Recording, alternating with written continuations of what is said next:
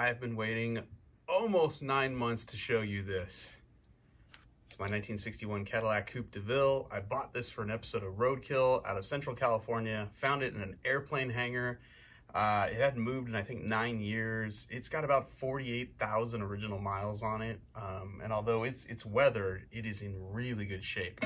And this is the car that over the years I've told you guys about, that I wanted to go 8s and maybe 200 miles an hour in a standing mile event in a Cadillac, because it just seems wrong to do it, but I wanted to. And part of that plan has always been to have a set of beadlock race wheels for this car that look like the stock hubcaps. They're finally here. Let's mount my first set of beadlocks.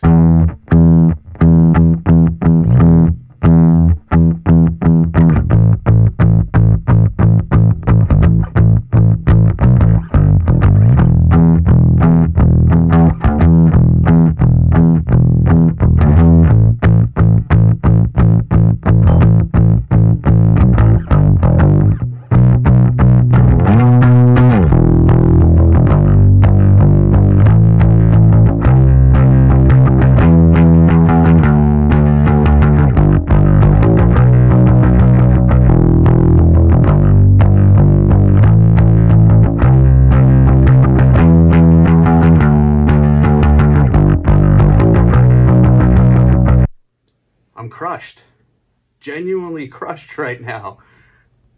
These are not going to work. I'll tell you why, I'll explain it. The first thing to know about the wheels is they're kind of built like a show car wheel would be built. The valve stem hole is on the back side of the wheel, which, you know, when you're at a drag strip, especially in a car this low, you don't want to lay on the ground, try to crawl into the car and check the air pressure for your drag slicks before you run in the staging lanes. It's not practical. That's not the end of the world. We could have stuck a plug in there and then drilled another hole on this side and put the valve stem on the front where it needed to be. But the big hiccup here is I can't get the tires on. I struggled with pry bars, and with a double beadlock wheel, you shouldn't struggle at all. This should fall in, basically. You know, a couple of tire spoons, you should have a racing slick on these. That's part of the appeal of the double beadlock, is you should be able to mount them yourself. And the reason they won't go on is twofold. The barrel of the wheel, the diameter is so big that you start slipping the tire over one side and the bead sits up against here. You can't get the other side down, A, because the barrel is so big in diameter, but B, this beadlock flange is about 200 thousandths of an inch bigger than it should be. And I know what you're saying, okay, well, machine the flange down. We could. But the reason I found out it was too big is after struggling to put the tire on with tire iron, after struggling to put the tire on with pry bars, I started texting people. I text Murder Nova and I was like, dude, I'm struggling here. And he's like, are you sure you got the right size wheels? And I'm like, yeah, I do. And then I finally called Tommy Kirk at MacFab, and MacFab does beadlock conversions all the time. And so he started giving me dimensions to look for, and he was the person that identified that this is too wide, right? You'll never get it through the tire. And I couldn't. The other thing he noticed when I sent him pictures of the wheels is, he said, there's so much meat cut out right here where the ring goes, is that he said, this will clamp the tire really well about 4 times. And on your 5th dismount, all the strength is gone. And then the tire starts slipping. It won't actually hold it together. So having the wheels worked on to have these turned down to a smaller diameter to get the tire on, then later doesn't solve the problem of this becoming too weak to actually hold the tire after you mount it and dismount it several times. And the thing you should know about that is lots of beadlock rings look like this and are scalloped like that, but they're scalloped about half or a third of the thickness of this, and then there's actually material in between all these little scallops here towards the bottom of the ring. That's what keeps the integrity of the ring. And so then you're saying, well, why not take these and send them and have these cut off and, you know, have the beadlock rings done again? Well, they've already been welded once. It's an aluminum wheel. You don't want to keep welding it. And so what this has done is kind of a lemons and a lemonade situation. I was building this car for a specific class at Drag Week that has an 850 ET limit, that you can only run a certain size tire, that you can only do certain chassis mods, suspension mods. Now that these wheels won't work, I'm sitting here going, this is a 5,000 pound car. Let's not use a 12-inch wide wheel anymore. Let's just do a 15-inch wide wheel. Let's put big tires on it. Let's do whatever we can to make the car work and worry about the aesthetics later and stop building it for a class. So I'm no longer building this for a specific class. I'm building it for me. I want to run 8s in a Cadillac with my friends and go on road trips, and, you know, wherever it falls at an event like Drag Week or Rocky Mountain Race Week, you know, so be it. But I'm bummed. These are not going to work for me, so we're going to head to my warehouse, go inside Square Force 1, because I have a bunch of big wheels and tires that I pulled out of a barn where we got that Firebird from a few months ago, and we'll use those for mock-up, and then later on we'll order a proper set of wheels that'll be bigger than these. So yeah, bye-bye Cadillac wheels. All right, so we struck out on the wheels we were gonna use, which I'm hugely disappointed by because they were awesome looking. Now we're at the warehouse to go through the contents of Square Force 1 because I have a bunch of old wheels in here. And yes, if you're wondering, I no longer own this, technically. I traded it to my friend Eric, and he is gonna be upgrading Lincoln Hawk with all the things to make it a little more, oh yeah. Dude, that's a steamroller. So we have several sets of wheels that we got out of the same barn that we found the rubber duck Firebird inside of.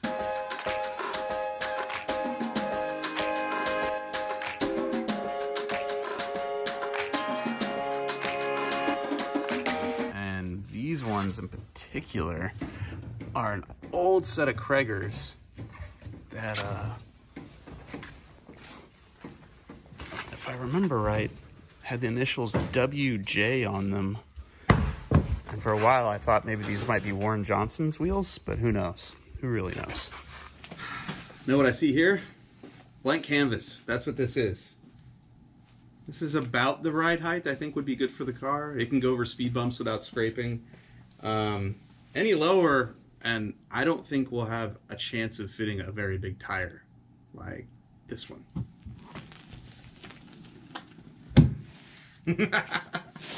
This right here is a Goodyear Eagle Racing Slick. It is 33 by 17, 15. It's a monster steamroller of a tire, and I have no idea if we could even make this fit. With it just sitting right here, it looks like it's right under the package tray of the rear deck area. This might be the most trick feature of this whole car. Look at that. No tool needed. And that is going to be the key to getting whatever tire and wheel we end up with off that car pretty easily at the drag strip. Oh, look, it's even been... Yeah, that looks factory. It's double right there. It's got a half moon cut in it to get the tire off. This side don't. That side doesn't? No, just kidding. Oh. And I don't think it works. No, because we're trying to keep the back seat. And the back seat is right here, which leaves us hardly any room for suspension travel or anything. So. Right, like I don't have any plans to change the wheelbase, and that wheel is centered on the axle. And you're right, it is where the back seat is, and we want to keep the comfort of the car. So this car is awesome because I'm 6'1". I can put my back up against this wall, stretch out, and my feet don't touch the other side. It's a monster back seat. And we don't necessarily want to move it forward if we don't have to. So 33, too big. What about this one? This is a 31. This is a, what, a 3114? Yeah, I believe. Yeah, 3114. This is the slick for the Firebird. Okay. So this is probably more reasonable. God, that's still really close to where the seat is. I mean, That's a 3114. And the other problem we're gonna run into here is this is a heavy car. I don't think we get away with a soft sidewall slick tire. We need a stiff tire, which is probably a radial or something. This is out of my league here with the weight. This is abnormal. Yeah. Like this car is going to end up over 5,000 pounds by the time you cage it, twin turbo it. You know, it's going to be heavy. So what was it yesterday? 47 something. 47 and some change. Yeah, we weighed it's like 47 and change. Yeah, by the time you put a full cage in it, an 850 cage. Yeah. Turbos, you know. Yeah, it's going to be heavy. It's over 5,000 pounds. Yeah. So. And I don't know that when Jimmy builds a new chassis, the new chassis might be heavier than the stock flimsy X-frame. So we might have to go smaller with these tires, like down to like a 315 drag radial. Okay, so a 28 wouldn't be bad. These are Blasphemy's tires. These are 29.5s. What does this look like?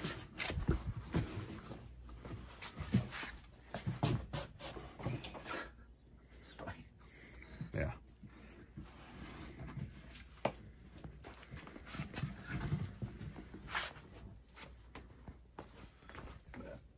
You have plenty of room for sure. It's a little bit back.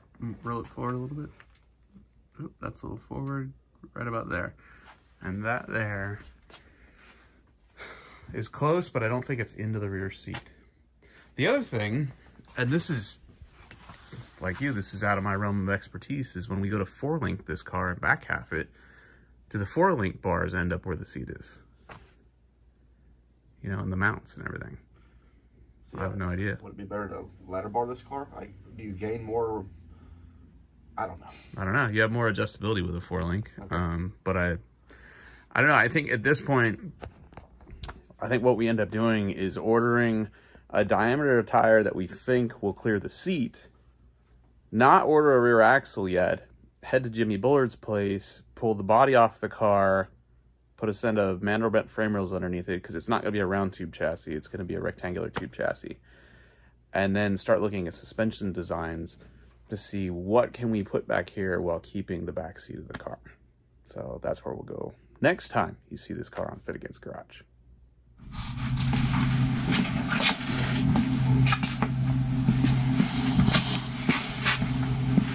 Oh. Wow, it's almost 4,800 pounds. Damn. That's without a cage. But if I remember correctly, the trunk is full of junk, so we're going to empty that out before we scale this and find out how heavy this pig really is.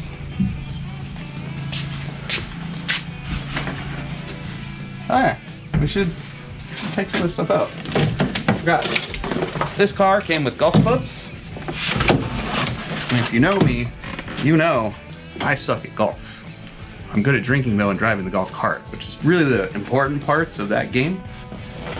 I don't care who you are. Oh, spare tire still in here. We could take that out. Snow chains, because we filmed a roadkill episode with this car, went over a mountain where it was snowing, and had to rock these for a little while.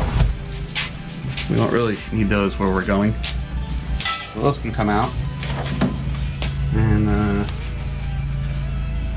oh dude, add on tape deck there.